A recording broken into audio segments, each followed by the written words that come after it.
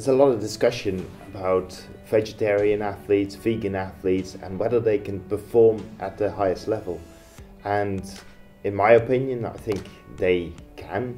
I think we also have plenty of examples of elite athletes who perform at the highest level who are vegetarian or vegan. So I think the answer is yes, it is possible. But it is not always easy, because being on a vegetarian or vegan diet means that it is more difficult to get enough of certain nutrients. So it does require a lot more attention to the detail of your diet, and it is not just simply removing meat from the diet that will help you to perform at the highest level.